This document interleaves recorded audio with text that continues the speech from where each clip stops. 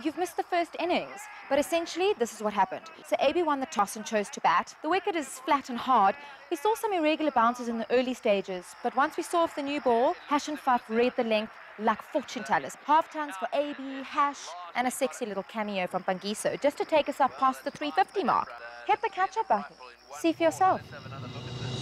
Stay up, wake up, catch up, get fired up with the 2015 ICC Cricket World Cup on SuperSport.